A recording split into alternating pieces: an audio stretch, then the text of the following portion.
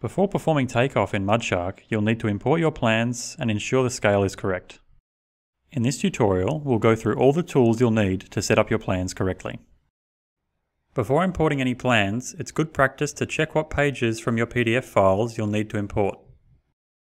We recommend only bringing in plans that contain data relevant to MudShark calculations. First, let's navigate to the Plans tab above the ribbon. Here you can see all the plan-related tools. Click on Insert Plan. MudShark can open and read PDF files, CAD or DWG files, and all common image formats.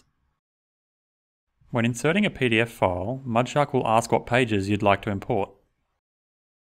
If you're unsure, either open the PDF externally and take note of the page numbers, or use the inbuilt preview system. Once you've checked only the pages you want, click on Import.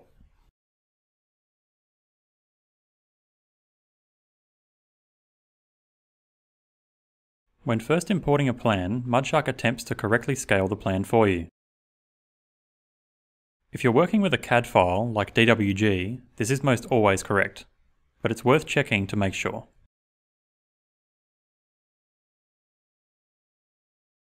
But for PDFs and images, as these files don't store scale data, you'll need to resize these yourself using MudShark's Scale tool.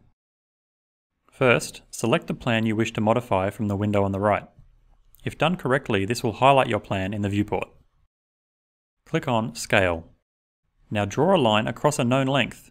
Left-click to place a point, then move and left-click again to end the line.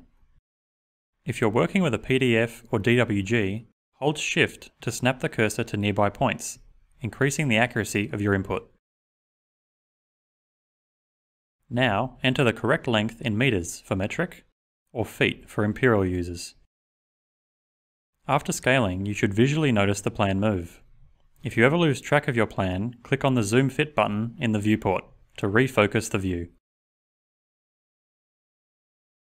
When working with multiple plan files, you may need to adjust their positions with the Move tool.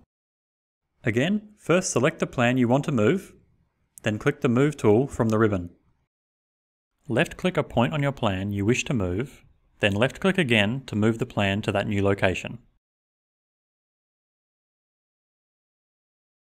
You can also use the Move tool to stitch plans together for large projects.